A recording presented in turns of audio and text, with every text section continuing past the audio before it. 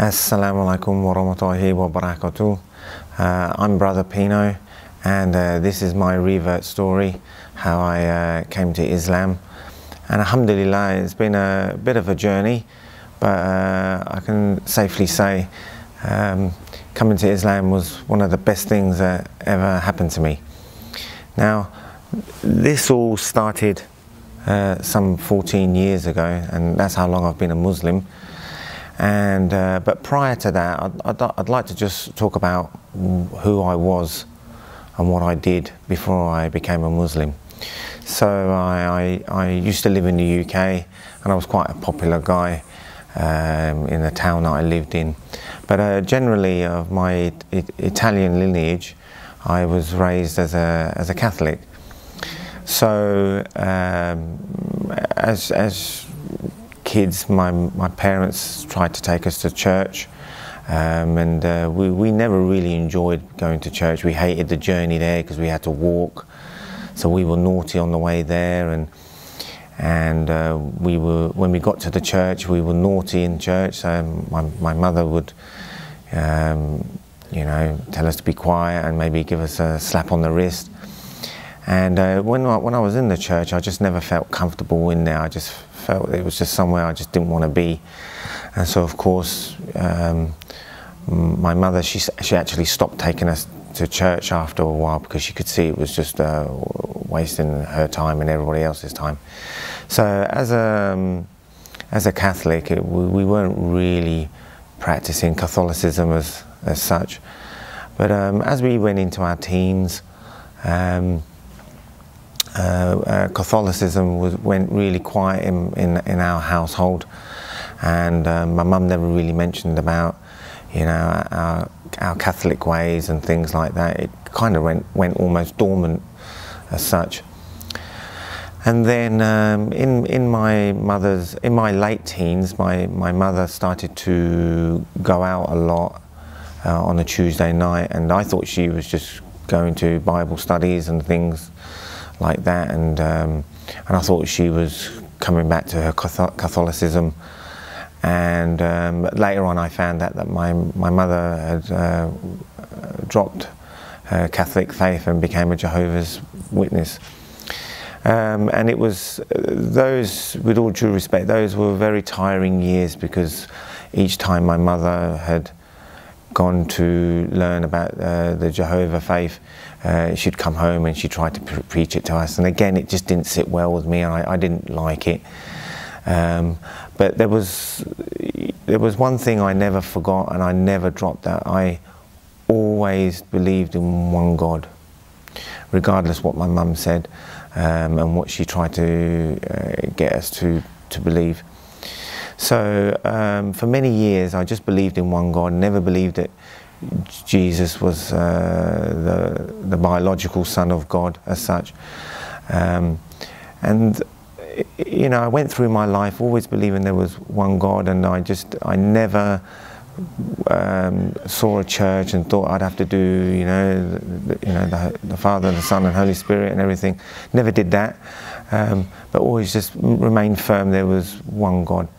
Now I had, like everybody else, I had bad luck in my life before I became a Muslim, but and mainly most of the time it was always my relationship with women, and I was never lucky with women in the UK.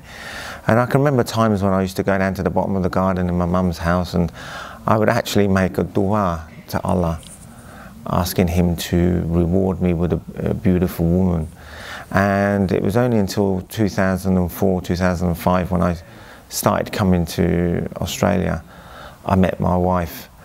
And her being from Indonesia, a Muslim of course, she made it quite clear from the start that if I wanted to be with her, I'd have to convert to Islam and become a Muslim and practice the faith. And didn't really think much about it. I just, yes, I'll do it. So those were one of the two main reasons I came to Islam. Was one, I wanted to be with my wife, and two, I took this opportunity of having using Islam as the right guidance for me. Now, I've been a Muslim now for 14 years, and like I said, this is the best thing that's ever happened to me. Now, over the last sort of 5 or 6 years, I've been really studying Islam, practicing Islam seriously. I regularly do dawah, and I try and encourage other people who have no faith at all. You know, if they're seriously looking for guidance, maybe they should consider Islam. At the same time, you know, my son, I've raised my son to be, you know, a practicing Muslim. He's 12 years old. He can read and speak Arabic, and he can read the Quran, and that makes me really proud of him, and having the fact that he takes Islam very seriously as well. So in a nutshell, me coming to Islam was very, very simple and easy, and you know, I truly believe, and I tell a lot of people, that I was destined to become a Muslim, because I was doing things that Muslims do when I wasn't a Muslim. I didn't eat pork, I didn't really like drinking alcohol, I didn't really like gambling and things like that, and committing any sexual immorality and things like that. So I actually truly believe I was destined to become a Muslim, and alhamdulillah, here I am today. I'm able to, you know, relay my story for brothers who have just come to Islam, and or for those who are, you know, seriously thinking of coming to Islam. There's no better guidance than Islam, and like I said, it's been so good to me, and I can't thank Allah subhanahu wa ta'ala enough for guiding me to this deen. So in a nutshell, that's pretty much me, how I came to Islam. And I'd like to just say to those who are watching this, that if you're considering coming to Islam, maybe go to your local masjid, speak to an imam, or if you know any of your friends are Muslims, speak to them, and they will you know, give you the right information and encourage you. If you want to go to the masjid and see how the Muslims pray, inshallah, you know, Allah will guide you. So that's me. I'm Brother Pino. That's my Revert story, and alhamdulillah, I hope it's all been helpful for you, for those who are watching this film. Jazakallah, and assalamu alaikum.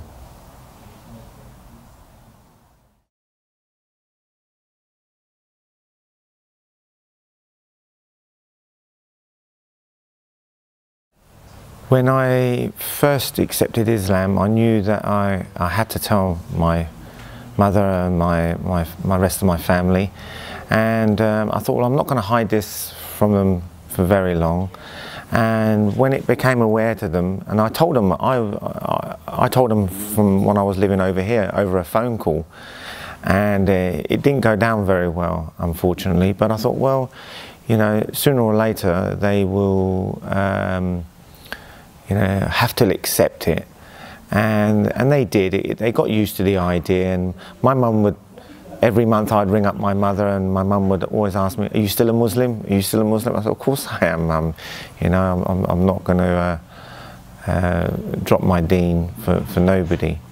But yeah, it was a bit hard for them to accept. But alhamdulillah, you know, they got used to the idea. But other than that, there wasn't really anything more difficult than that.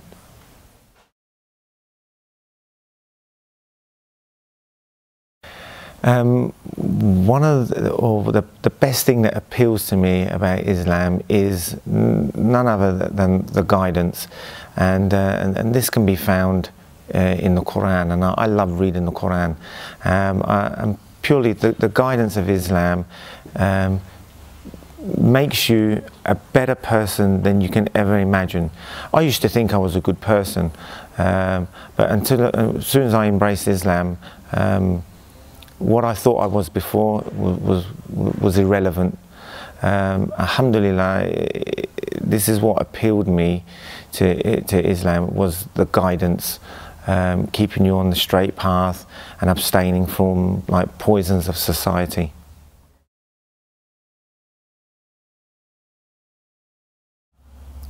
Islam is so much different from what I used to follow before, because as I said earlier on, I wasn't really much of a practicing Catholic, and I think there was just no appeal to it, and I think it was pretty much introduced to me at a later age.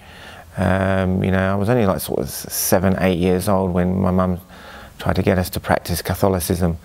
But comparing it with Islam, Islam is so much more appealing, and it's simple. It's worshipping the one true God and following the teachings of the Prophet Muhammad sallallahu alaihi wasallam. So it's very, very simple, inshallah.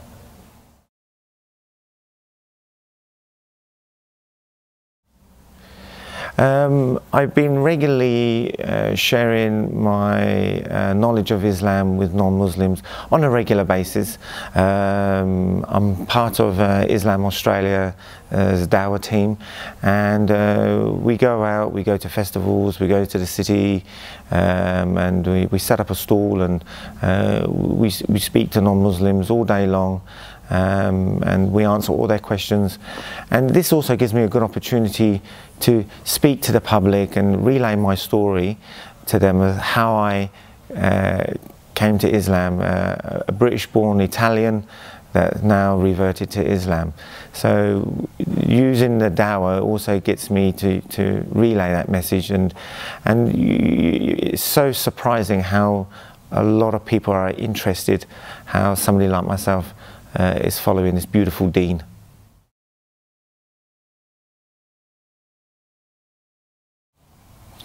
I've got some really good advice that I'd like to give to the Muslim youth of today. I'd like to say that you have this beautiful deen, and practice it as much as you can. Don't leave it to the last minute. Don't think of the worldly amusements, and that's what I think that a lot of the youths today, the Muslim youths, are struggling with. They find that they don't have no time to go and pray. They don't want to, you know, abstain from the things that Islam tells them not to do. You know, they'll go and drink when they shouldn't drink. So all I can say is that use this deen while you have it, because it's the best thing that that you can possess. There's no other thing on this world that man can possess other than Islam. So I would strongly encourage the youth of today is to practice Islam and take it seriously, and and make the most of it, and then you can share your stories and advice to other Muslims or non-Muslims, inshallah.